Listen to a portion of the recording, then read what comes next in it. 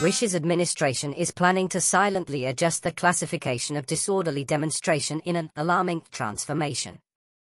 Current government strategy to impede demonstration, slipped out in non-cooperation of the House of Parliament, could have a nerve-wracking consequence on free speech in England and Wales, a Green Party colleague has cautioned.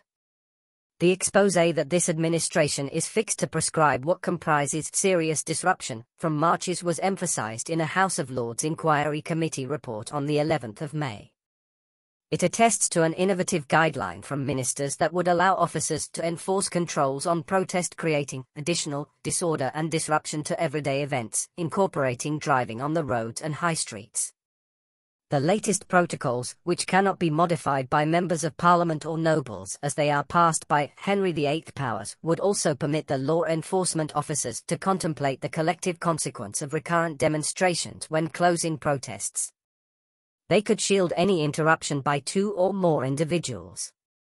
The transformations come after related adjustments were recommended by the administration in January as a fragment of the Public Order Act and were overruled by the House of Lords, leading to their elimination. Grave situation with the climate crisis. So Just Stop Oil has one simple demand, and that is that the UK government put an end to licensing new oil and gas in the UK. But I'm interested to know about these tactics. What evidence do you have that blocking the busiest motorway in the UK, causing endless disruption for tens of thousands of people, is actually achieving anything? We need everybody to come to join us so we don't have to cause this type of disruption on the motorways. We need to be sat outside Parliament with tens and tens of thousands of people demanding an end to new oil and gas.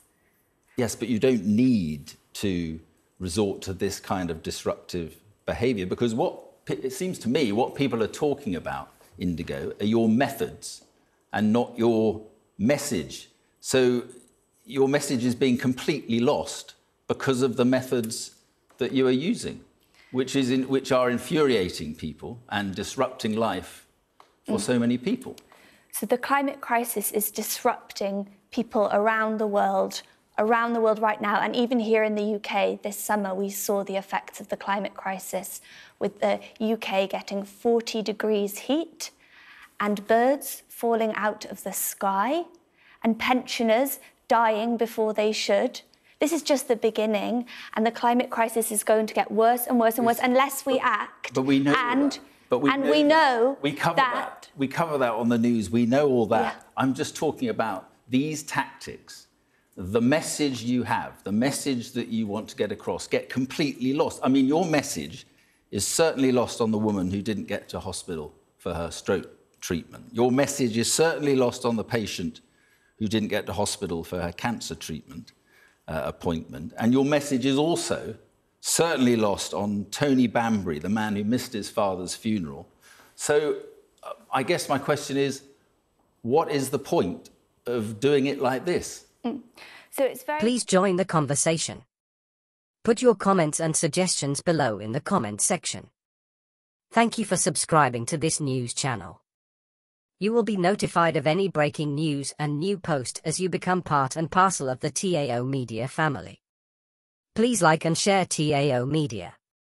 We love you all. Please support TAO Media Foundation by joining membership and visiting Amazon UK to purchase the displayed books to aid our orphanage projects across Africa.